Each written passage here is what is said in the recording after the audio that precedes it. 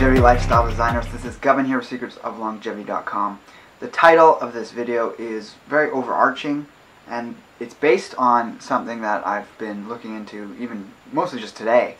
It's very fascinating. It's the ACEs study. It's a very large, all-encompassing study into the effects of childhood trauma onto people's entire lives.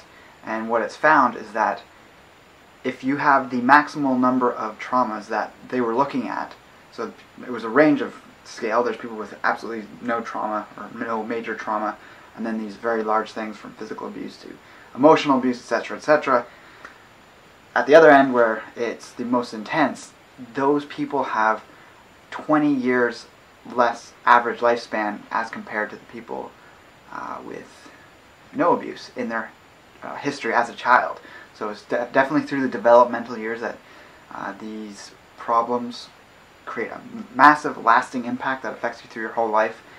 And while there's not any conclusive findings on exactly what is causing the lower lifespan, we can just guess that it's going to increase the likelihood of risky behaviors, it's going to increase the potential for substance abuse, and that's obviously going to detract from your lifespan.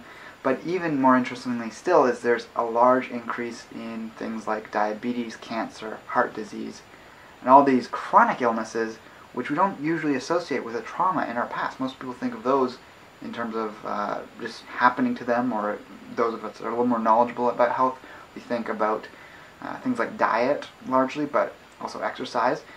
But it's either the trauma itself is having a really strong impact as an emotional issue that's buried deep within your subconscious and just eliciting a stress response over your lifetime that's detracting from your vitality, so to speak. But it could also simply be that these past childhood traumas are affecting your choices of habits, which would then, cause you to have a worse diet, worse health regimens in place that would normally allow someone to live a longer, fully healthful life. So that extra step I'm going in the title saying that anyone can increase their lifespan or prevent the risk of up to 20 years being taken off your lifespan is you might already be an adult, you most likely are if you're watching this video, and you can start the process of undoing any traumas you may have had as a child through all sorts of different types of therapies, talk therapy.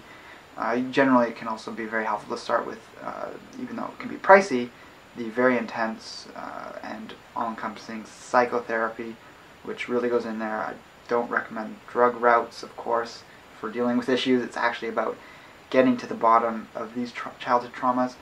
And when those start to get cleared up, it's going to impact your life in absolutely incredible ways that you might not have conceived of. There's also plenty of alternative or holistic therapies and methods that have shown quite well that they can resolve a lot of these issues on the subconscious level that has to do with our psyche and our past traumas. And even things that most people don't think of as trauma are huge. It's very conclusive now that spanking, which is still practiced by something over 60% of households in North America, have spanked their kids in the last year or something. There's a lot of statistics on this. I definitely recommend checking Free Domain Radio out, Stefan Molyneux's channel.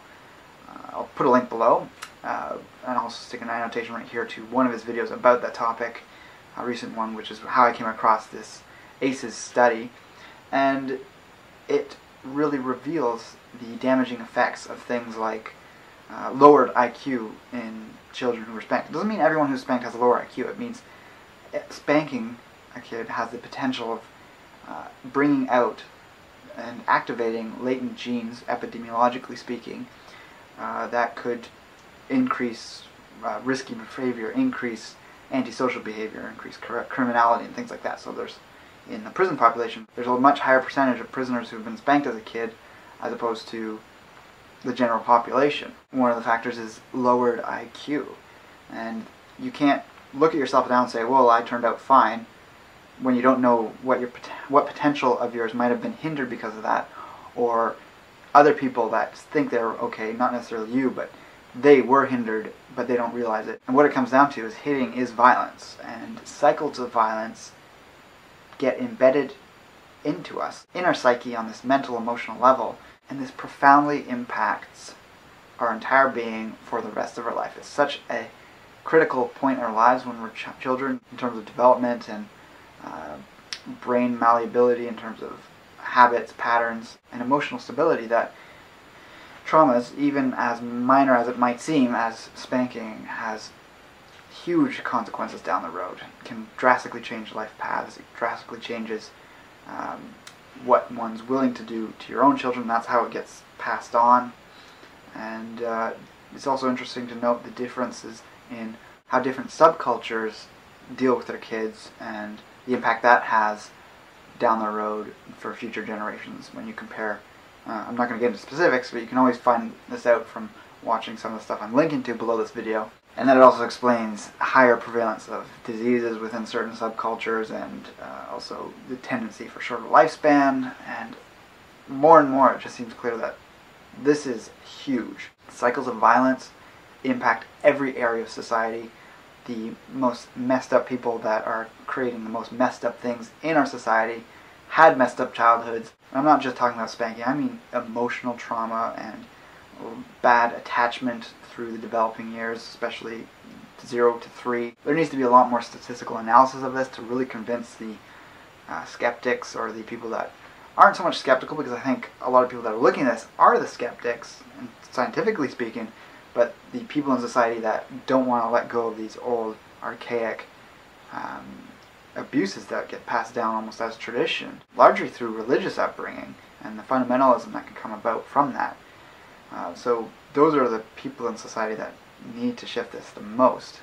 But of course, lower income family households where there's higher risk of substance abuse and physical and emotional abuse, they're needing the information as well. So let me know if you've heard about this in the comments below.